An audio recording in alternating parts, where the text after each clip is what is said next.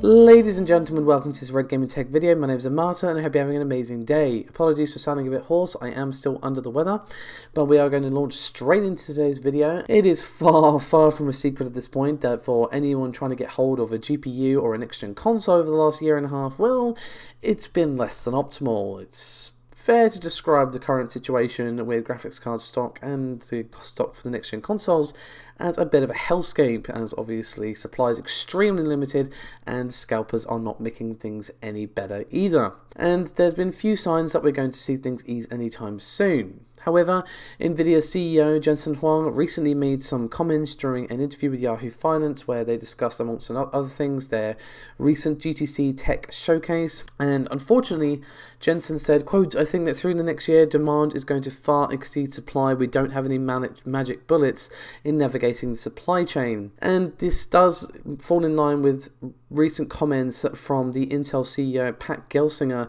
who said, quote, "We're in the worst of it now. Every quarter next year will get incrementally better, but they're not going to have supply-demand balance until 2023. However, with all that in mind, we are still going to see improvements get better in 2022. You know, even if we don't return to normal in 2022, it's not like we're going to still be in this bad of a situation when it comes to GPU and console stock all throughout next year. We are slowly going to see things ease as we go through next year.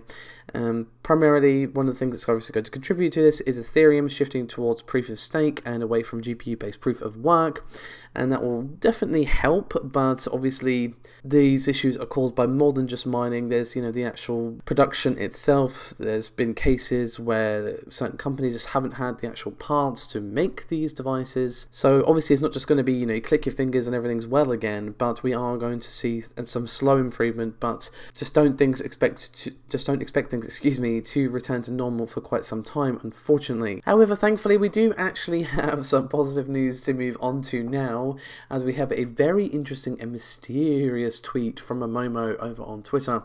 And it says Fish Q3 and then T-Rex Q3.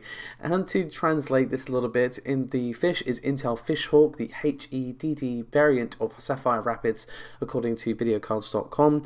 And then you probably guessed the bottom one in that it's Raptor Lake, which is the generation which will follow Alder Lake. And according to 3dcenter.org, we are still going to be seeing Raptor Lake take place on the LGA 1700 chipset and up to 8C plus 16C/32 threads. And I will say this lines up with our information, what Paul said previously, that in Q3, Q4 we will see a release for this, and it will be shortly before the release of Intel Arc, which will release to compete with both AMD and of course Nvidia.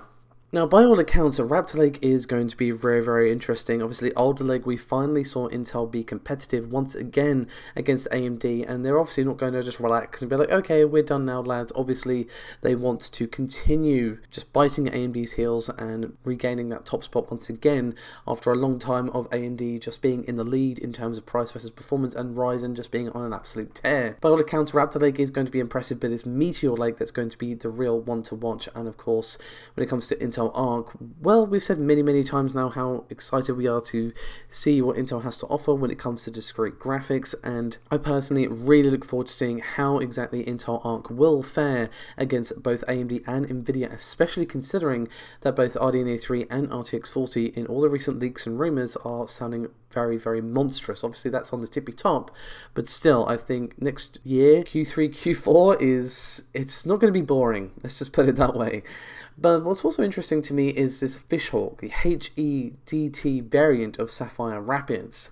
And obviously, when it comes to HEDT, AMD have been pretty much winning there for some time now with Threadripper, and it just shows that Intel are very keen to challenge them in this market space as well. Obviously, whether or not they're able to, we'll have to see. But we do actually have some information on Sapphire Rapids itself, because again, Fishhawk is allegedly the HEDT variant of Sapphire Rapids, and there has been some leaks about the Sapphire Rapids Xeon Now thankfully we do not need our salt shakers for this one. This is actually officially from the mouths of Intel. And obviously Intel already revealed quite some time ago now that they will be launching 2 Xeons based on the Sapphire Rapids architecture, one with and one without HBM2 memory. And today at Supercomputing 2021, Intel did confirm that the HBM2E memory variant will feature 4 stacks of HBM2E memory, each with 16 gigs of capacity, which obviously means in total we will see 64 gigs of memory on this particular SKU. Now, Intel also boasted that we are going to be seeing a 32% increase across workloads that matter, quote unquote, and you can see the slide that they provided on screen now, which gives you a bit of a better look at exactly what they're talking about with these new Xeons. Thankfully though, that isn't all they had to say. They were talking about, once again, Ponte Vecchio, which is a name that should be very familiar to you all. It is a HPC GPU, which is of course a data center accelerator. This is not something for you or I. It will be used alongside the Xeon Sapphire Rapids in a supercomputer such as Aurora, and there's going to be various other supercomputers that use it as well, but Aurora is definitely a name that we've heard before.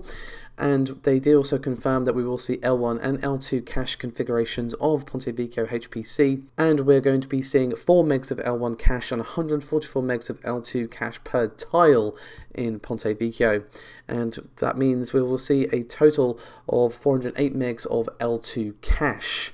Now finally, they did also provide a bit of a roadmap, but unfortunately it's very, very light on the information. As you can see for yourself on screen, it doesn't really tell us a whole lot other than what I just said, but they are already, of course, planning ahead to 2023, but again, it's very, very light on the information, and personally I would have rather they just didn't release this rather than just releasing it with barely any information, but hey, what do I know? Anyway guys, that is me done for this video. Thank you so much for watching. Do remember to like and subscribe if you haven't done so already. It does help out a great deal, and I'll see you next time. Bye bye.